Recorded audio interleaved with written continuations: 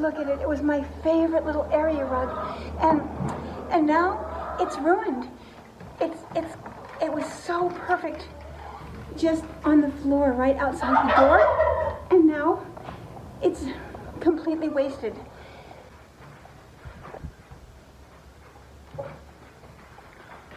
Wait a minute. It's look, it's just like a little capelet. How do you like it? I've been wearing it this way for years. That's exactly what happened. One day I was running along down the passageway, and all of a sudden I tripped on this with my heel of my foot, and now look, it's been my little end of winter and beginning of spring cloak, and end of summer and beginning of autumn cloak for so long. But all it is a rug. And you know what kind of rug it is? It's called a spool knitted rug. If you look closely, you can see it's a kind of knitting. You see? And it's the kind of knitting that people do to use up all their old yarns. And when I was a little girl, that's what we did. We used to do spool knitting. What you do, I'm gonna get on my knees so I can talk to you better. I think the turkeys are coming in. Okay, so when we were little, we used to take leftover spools from thread, you know, usually the bigger type, and then we would put, oh my goodness, the chickens have come in. Let me show you. They're everywhere. And the rooster's coming in. Come on. Come on. Gobble, gobble, gobble, gobble.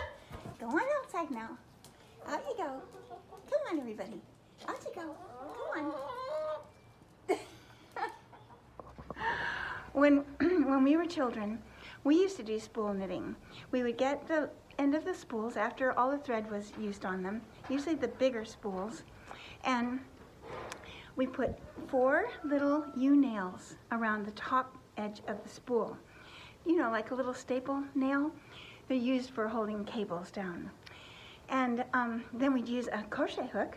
We would then crochet over the little U-nails. There was a space in the middle where you could actually tuck your little crochet hook in and flip the piece of yarn over the top of the other yarn and keep going and going and going around and around and around, and then pull it down from the bottom through the hole. You would be pulling the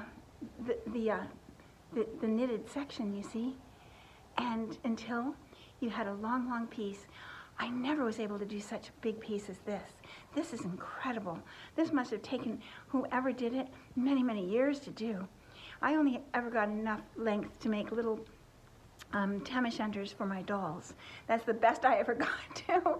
I think I might have made one for myself once, a little cap for myself, but nothing quite so amazing as this beautiful rug.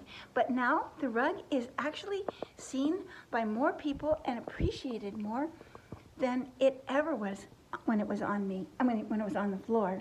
So I just thought I would explain it to you, because people, every time they see it, they always ask, how did you, what is that beautiful thing? You can wear it with a skirt, or you can wear it with trousers. You can just wear it with anything. You can be dressed up, or you can be just in your cozy clothes to do homework.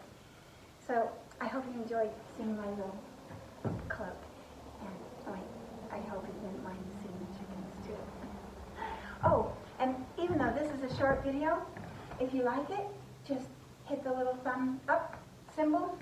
You know, it's like that. It looks just like that, I think. And then also you can hit the subscribe if you haven't already subscribed.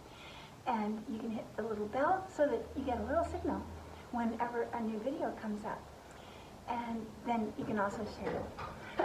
And sometimes this will probably be a short video, so people like to have short videos. So you can share it with your friends. So long.